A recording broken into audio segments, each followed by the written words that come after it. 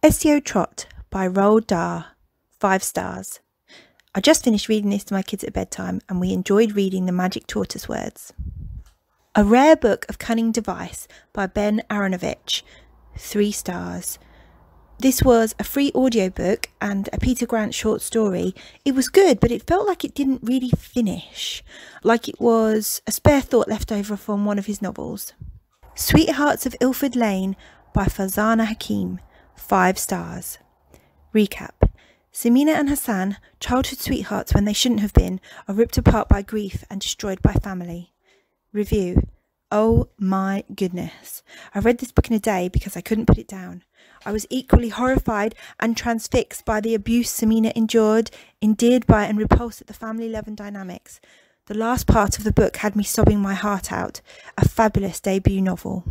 The Collapsing Empire by John Scalzi, 3 stars. Recap.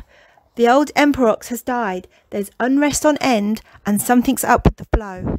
Review. It took me a while to get into this book because I didn't really connect with any of the characters and so wasn't that invested in finding out what happened to them. I did enjoy the scientific mix-up and the resulting fallout. Dividance by Jay McLean, 5 stars. Recap. Tag starts seeing shadows and they're not happy about it. Review. An ordinary teenager's life gets turned upside down when he becomes tuned into the supernatural world around him. There's so much life in this book as different characters deal with their grief and teenagers deal with love, loss, school life, family life, bullying and pain-in-the-neck teachers. It fits firmly into its YA fantasy genre and has an interesting cast of characters. I read the whole thing in one sitting and at times my heart was thumping in my chest.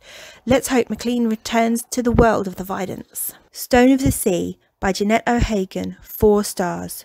Spoiler alert. Recap. Siblings Delvina and Retza have to make difficult choices in order to try and save their people. Review.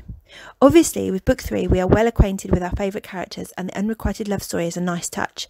It was inevitable that the twins would separate eventually, but they didn't seem to get very far with their respective quests or jobs.